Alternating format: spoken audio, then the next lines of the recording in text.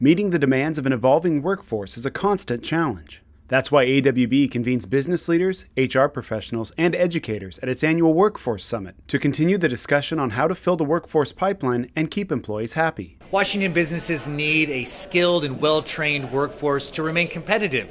So here today, we talked about the challenges businesses are facing and explored solutions that can overcome those challenges and continue to grow and succeed. Attendees heard from experts on the topics of financial and mental health awareness, workplace culture, HR do's and don'ts, and the equally taxing challenges of finding affordable childcare and elderly health care. The day started with a reminder. Younger employees are often stressed out under a mountain of student loan debt. I think nationwide we're about $1.5 trillion in total student loan debt. Attracting and keeping quality employees may require a better understanding of the new office culture. The people that work together, whether in our office or out in the shop, they're hanging out on the weekends, in the evenings, like everything is one and the same, and you've got to kind of embrace that. Representatives from some of Washington's top manufacturers, including AWB Manufacturer of the Year Wagstaff Incorporated of Spokane, highlighted ways to get younger generations engaged with business. Partnering with the local high school, their shop, so they get into the whole thing right through sales and engaging with customers. Any of those kinds of engagement processes are really what businesses need to do more of. New this year, attendees were brought more into the mix with table discussions on panel topics. The opportunity to speak with people from different agencies, different organizations,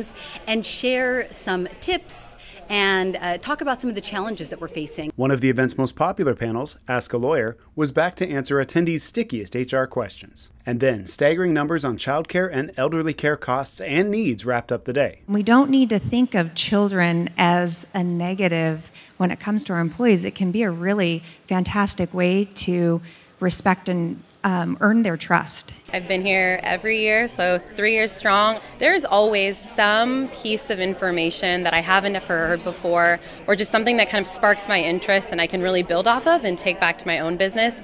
It was rejuvenating, it was inspiring, and it was refreshing. Brian Temple, AWB News.